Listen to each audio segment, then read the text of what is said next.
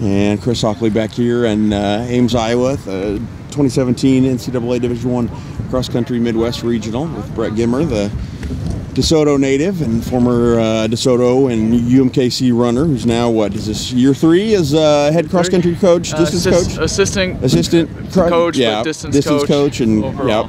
Yeah. Tell me, man, great day. Not only do you get your the second all-time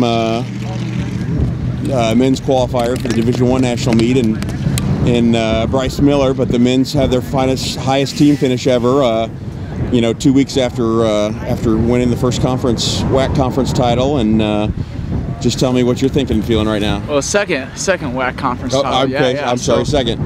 Short change there. Yeah, no, it's, you know, we knew at the beginning of the year we wanted to come run well at regionals. Bryce, we started a little later in the season, and so just getting him into shape to come out here and run a real good 10K was great. We kind of put all of our cards on the table for this meet, and we were aiming for, you know, right around that top 5 spot, so came up just a tad bit short, but it's still a great day. I mean, everybody ran best 10Ks they've ever ran, and just really put it out there. And I think Bryce made mention of, like, Jason Vanbro losing a shoe at a mile and still gutting it out to finish, I think, 76th. And I mean, to run 5 miles in 20 degree weather is a tough one to do. So very proud of the guys today. The girls, we had a lot of good performances on the girls side too, and I think, you know, going back, we finished 18th, which we want to be top 15 today, but still the best, I think, finish that the women have ever had too. So really good performances. Even you know, with Mia was what, 3rd today on the team? She was our 3rd girl today.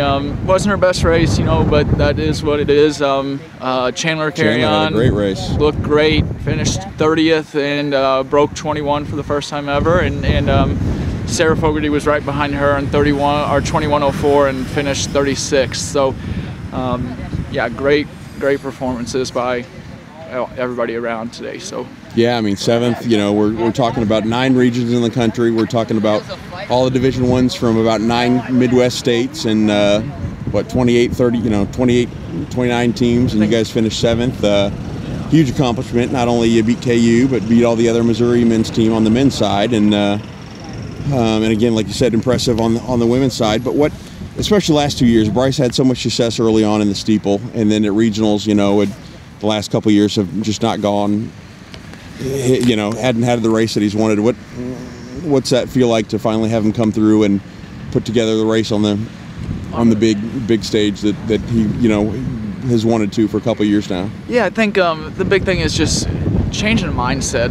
You know, in years past, he would always kind of struggle with the longer stuff, and we just kind of changed up training a little bit and started this strength stuff and started doubling a lot, and so and he's just been really consistent. And you know, there are a few days there where something might not have necessarily went the way we had really planned it to go. Sure. And one day in particular where, you know, we go back and look in the notes of training, and he sent me this really long note of how the day went because I chewed him out like that day. And ever since that, it has been like smooth sailing and just putting in some volume and really intense stuff. So, you know, to see that all kind of come together, I mean, he ran some of his best workouts ever in these last 2 weeks, and we knew he was fit, knew it was ready, and I told him, you know, at 8K, you're going to probably look around and say, you know what, I might have a chance to win this, and that's fine. Feel free to go for it. And coming in with about 200 meters, he looked like he might have a shot, and it just started to tie up a little bit, so went from 3rd to 5th. But you know, the guys he's running with are great guys, and so it was a tough day, but a good day. So yeah, it's always nerve-wracking and anxious at the end of the race as you know, top 2 teams auto qualify, top 4 individuals that aren't on an auto team and that aren't on an at-large team, and you're looking at the places and trying to figure out, okay, this guy going to make it through on a team. And then I guess you were probably pretty confident though, sitting there 5th, that you knew he was in. Yeah, you know, the thing was, it was coming down the last home stretch. I knew there was a couple guys from Bradley, a couple guys from Tulsa, Illinois State, I think, had a guy in there, and so it's like, I'm just hoping he made me a little nervous. Just like, make sure you cross the finish line, and when he did that, and we saw kind of 5th place, we're like, yeah, that's good. He'll be good for sure. So it's nice. We'll go home and get our stuff ready for next week and be ready to go. So. And he's the second UMKC Roo to qualify for nationals alongside your old teammate Cosmos Iabi. And what's the early words that you'll say to him in this next 8 days to try to get ready for his first NCAA big national cross meet? I mean, you belong there. That's one of the things. The guy was 10th at the Olympic trials in the steeplechase. He's still one of the best steeplechasers in the country. And you look at people like that, and you look at Courtney, and you say, okay, you're in that same boat, kind of. So don't think the former UMK superstar and Olympian and world silver medalist. World silver medalist.